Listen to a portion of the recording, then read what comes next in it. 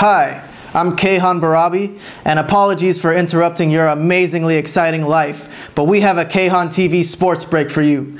The National League Championship Series of Major League Baseball concluded last night, and the Chicago Cubs ousted the LA Dodgers to book their place in the World Series. As the Cubs look to break the curse of the Billy Goat and win their first World Series in 108 years, the Dodgers put in a very valiant effort, in which in the eyes of many, they massively overachieved this year, getting to the doorstep of the World Series. We have our LA Dodgers correspondent at Dodger Stadium. Number 5, are you there? Yes, I am here. Number 5, it was a heartbreaking end to the season for the Dodgers, who saw their talisman Clayton Kershaw, former league MVP, rocked for 5 runs in 5 innings and took the loss in an elimination game for the Dodgers once again. A day later, the dust has settled a bit.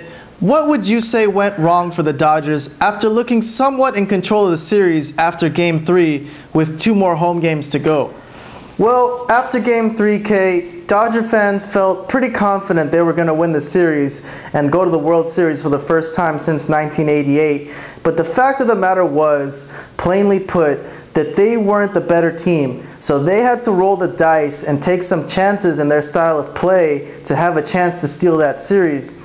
And they could have very well stole it from the Cubs, but were too conservative when it mattered most. Dave Roberts managed incredibly boldly for a rookie manager in the opening round series against the Nationals, pitching his closer Kenley Jansen for 3 innings in Game 5, and then bringing in Kershaw to close. But he wasn't willing to take the same risks when his team found themselves on the doorstep of the World Series. Maybe he will think again when he finds this situation again later in his career, because he should be back, and all Dodger fans were happy with his management this season and want him back. Well, what do you think he could have done differently that may have given his team a better chance to win that series? Well, after Game 4, when the Cubs tied the series 2-2, he was faced with a decision to either start Kershaw again on short rest or to start Kenta Maeda and save Kershaw for Game 6 with full rest. It was a decision that even Dodger fans were torn over, so he didn't receive much criticism for it, especially since Kershaw was pitching so much in the opening round.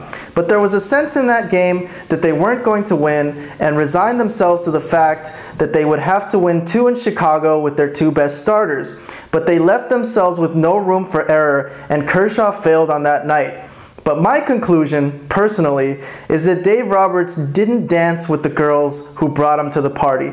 The only reason they were in the NLCS was because he took out-of-the-box risks to force a win in that opening round, and to defeat a far superior Cubs team, he had to take those same risks. And when it came down to it, he didn't want to take the criticism if they lost. With the series tied at 2, Roberts had a chance to put his foot on the Cubs' throats and take control of that series, and tried to get to 4 wins as fast as he could. If the series swung 3-2 the Dodgers' way, the momentum could have been far different, and the Cubs would have been faced with the pressure of winning both games at Wrigley. And at that point, momentum could have carried the Dodgers through regardless of a tired pitching staff. That Game 5 loss at home really killed any momentum the Dodgers had, and they couldn't recover. Alright, well, NLCS appearance is nothing to be ashamed of for him though. What do you feel is the general outlook for this team going forward? Well, overall this season, Dodger fans were pretty happy. Sure, they haven't been to a World Series in 28 years, but it was still a very good season. No one thought they had any chance to get this far. I feel this team had far better chemistry than last year's team, who had characters such as Zack Greinke, who was throwing fits when his bullpen would give up a lead. Although that team may have been better on paper, they weren't playing for each other.